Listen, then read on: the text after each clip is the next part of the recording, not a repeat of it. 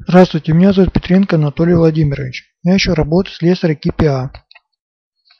Номер моего телефона 8 920 517 48 17. Давайте продолжим проект по изучению ПЛК контроллеров. Давайте познакомимся со средой программирования для ПЛК контроллеров SIMATIC S7-200. Они будут программироваться через программу SIMATIC микровин. Запустим среду программирования SIMATIC микровин.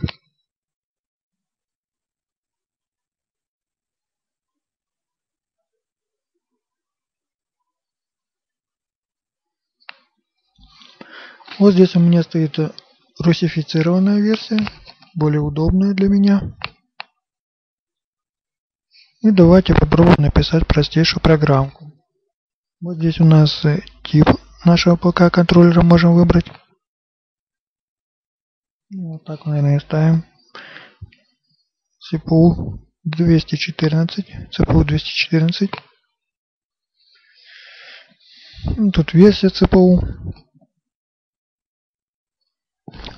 Ну, пока ставим эту версию. Нажмем ОК. Здесь вот у нас есть программные блоки,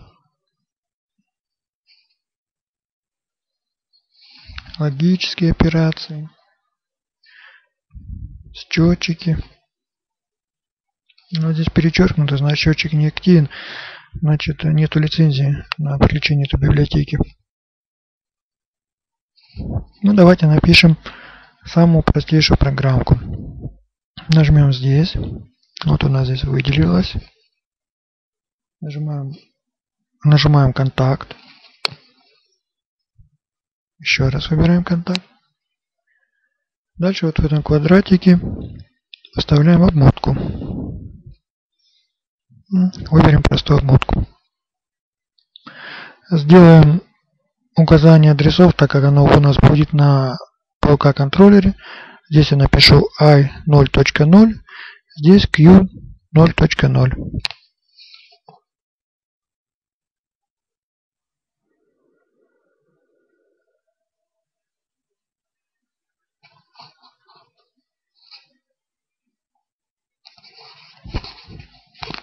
Ну вот мы написали такую простенькую программочку.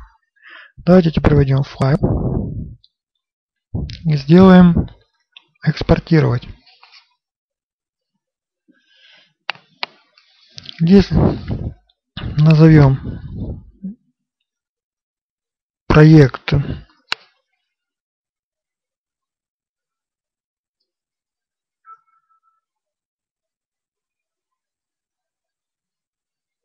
проект 4 и нажмем сохранить. ПЛК контроллеры S7-200 уже считаются устаревшими, сейчас уже появились ПЛК контроллеры S7-1200, но тем не менее они довольно часто встречаются, скажем, на производстве, и порой приходится с ними работать. Давайте запустим симулятор. Вот у меня здесь есть папка симуляторы. Вот здесь у нас есть симулятор. С помощью него мы можем посмотреть, как будет работать наша программа в реальном ПЛК контроллере. Открываем симулятор.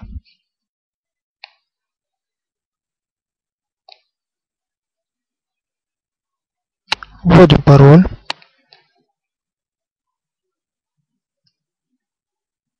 Окей. Вот так выглядит наш выбранный нами ПЛК контроллер Siemens SIMATIC. Давайте теперь посмотрим, как он будет работать с нашей программкой. Входим сюда, программ. Выбираем здесь, ввод программ. Здесь ставим галочку и нажимаем здесь.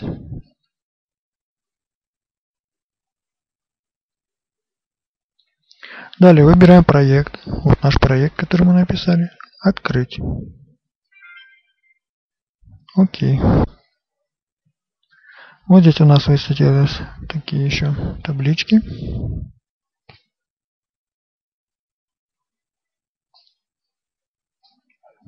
Давайте нажмем старт, работа нашего виртуального ПЛК контроллера. Подтверждаем. И вот по нашей программке, когда мы подаем на нулевой вход ПЛК контроллера сигнал, на нулевом выходе сигнал тоже должен появиться. И нажимаем здесь, левой кнопкой мыши. Вот видите, у нас здесь сигнал появился, здесь тоже появился. Еще у нас есть такая функция, чтобы мы могли вот в этой табличке отображать.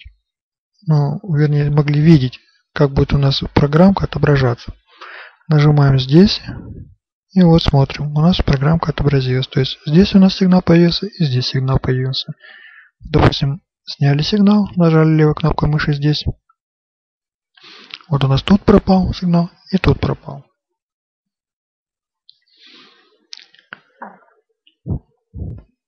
Остановим. Да. Здесь у нас вот табличка. Еще раз нажмем, и у нас тоже остановилось. Закроем пока. Подтвердим. Вот так потихонечку, мелкими шажками будем изучать ПЛК контроллеры. Спасибо за внимание.